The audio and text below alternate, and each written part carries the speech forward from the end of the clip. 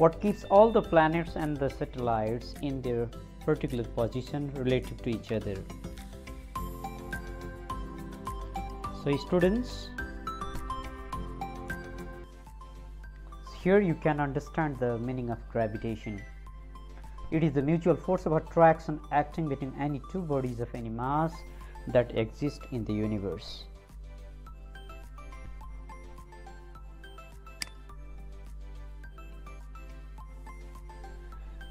And anything you throw up will eventually come downwards. Why?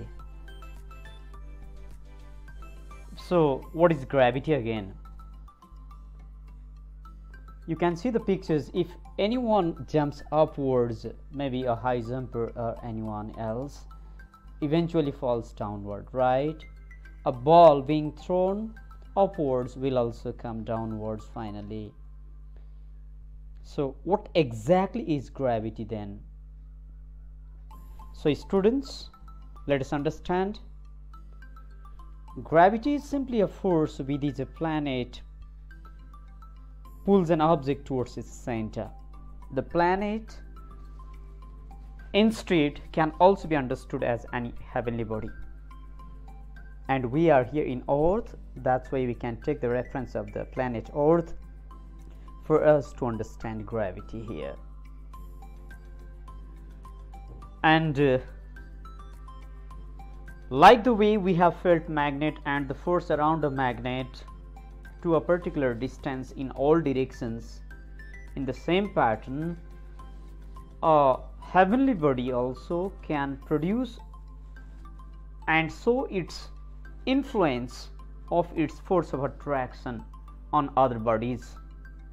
That's why gravitational field is the total space around a body, especially let's say a heavenly body, up to which its gravitational force can be experienced. So some consequences of gravity and gravitation, you simply can have a look at it. Newton's universal law of gravitation. Please have a look at this statement, students. The force of attraction acting between any two bodies in this universe is directly proportional to the product of their masses and inversely proportional to the square of the distance between their centers. So according to this statement, we can see over here that a diagram is made representing the mass of first body with capital letter M and mass of second body with small letter m, and d being the distance between their centers and f being the force of attraction between these two bodies.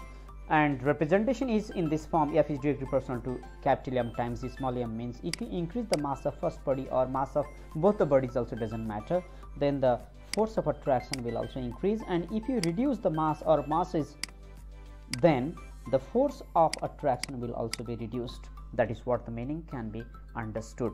And second one is inversely proportional relationship with the square of the distance. That means if you reduce the distance, then what happens is that the force of attraction will increase, whereas if you increase the distance between these two bodies, then the force of attraction will decrease.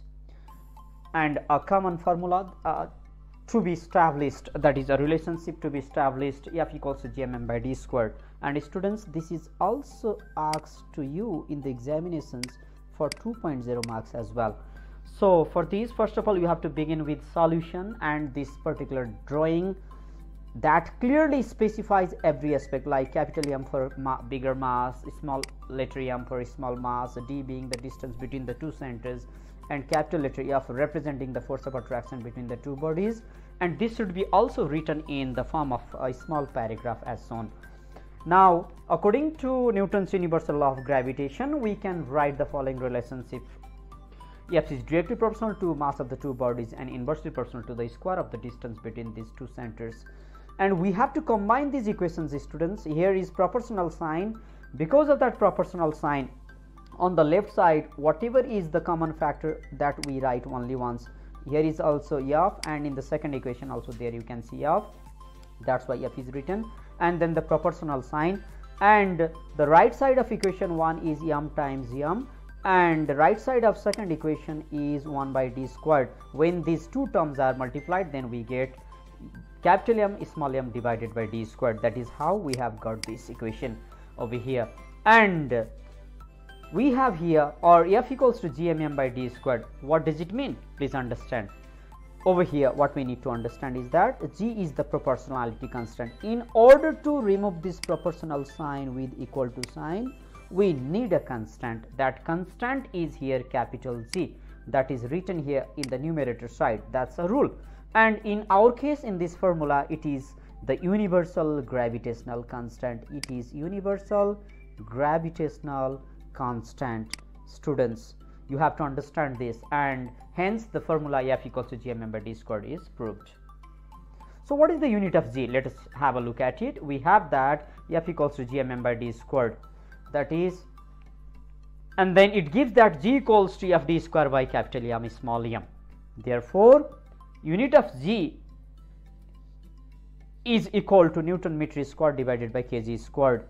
This can also be written as Newton meter squared per kg squared, or even we can write this like this, Newton meter squared per kg squared. This is how we can write.